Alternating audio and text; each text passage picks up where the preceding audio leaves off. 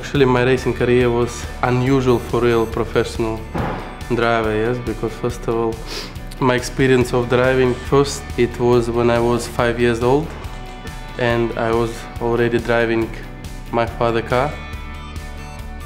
So before I never did karting, even now I never did real professional karting.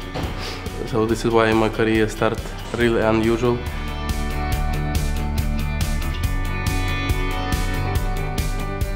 We start to make the seat, but it was not easy because in your team all drivers is very small.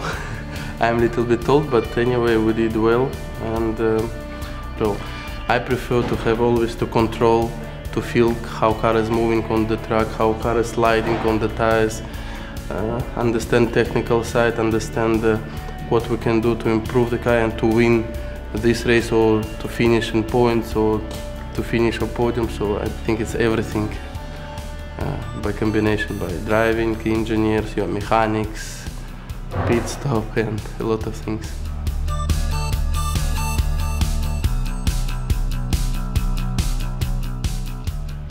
You love your family, yes? I think it's the same.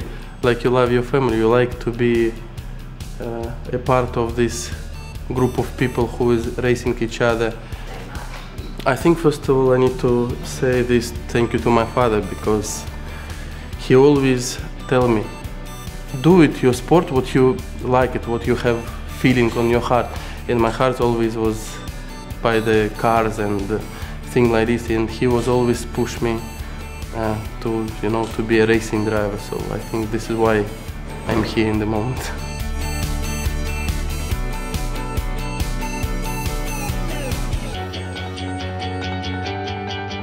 I know this year we have cures. I know we will have much more people, we will have much more some details, what is very, very important and what we needed in the moment. So I think just we need to continue the same way to work and improve, take the people and continue working like a family, I think.